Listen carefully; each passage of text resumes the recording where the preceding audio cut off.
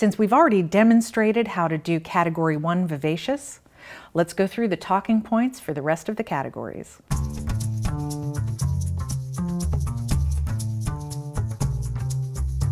Voluptuous wines, in terms of their sensory properties, are by definition higher in alcohol and richer in texture than the wines that fall into the vivacious category. The difference might only be a 0.5 or a 1% difference, but you can feel it in the textural richness in the mouth.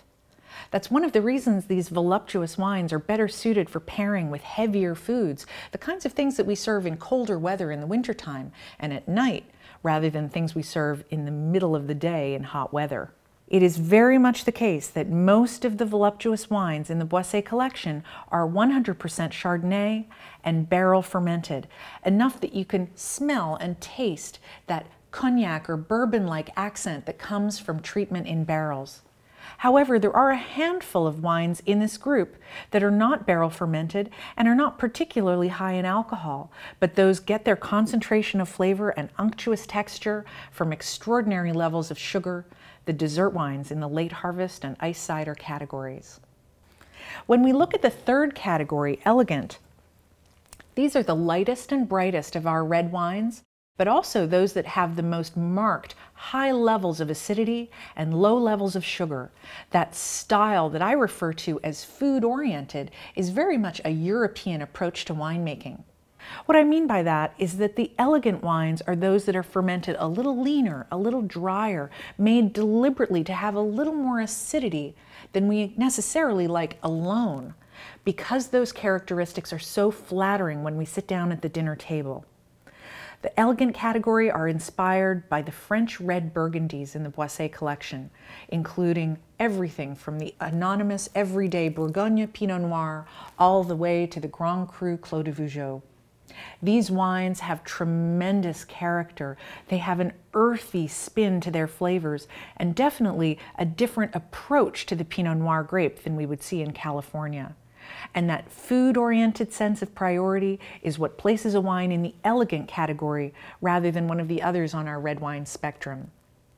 Generally speaking, you can count on these elegant wines to have a red fruit flavor profile, to have elevated levels of acidity, to be unusually dry, and definitely to make your mouth water when you take a sip, because they are designed for food. You could take the same grape variety, Pinot Noir, however, and allow it to ripen a little longer on the vine, or grow it in a warmer place like California's Russian River Valley. Sensuous wines have more ripeness, more fruit aromatics, and that makes them easier to drink on their own. However, they do not have quite the intensity of alcohol or concentration to push them into the fifth group of powerful wines. Almost all of the wines in this category are California-grown Pinot Noirs. However, some wines made from softer red grapes do occur in this category as well, like Merlot and Syrah.